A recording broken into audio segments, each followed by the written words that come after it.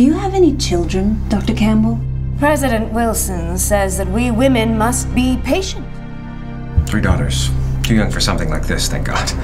The only thing the Bible calls patient is an eye. I admit I do fear for their safety in these times. Wherever women are sorrowing and working and hoping, they are praying for our success.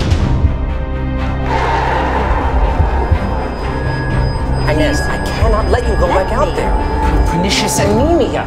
It's a very rare and progressive disease. It'll only get worse. Do you hear them? They don't need permission from you or any man. Women of these voting states, unite! We have only our chains to lose and a whole nation to gain. Is she always this stubborn? Only when someone actually tries to cross her. President Wilson.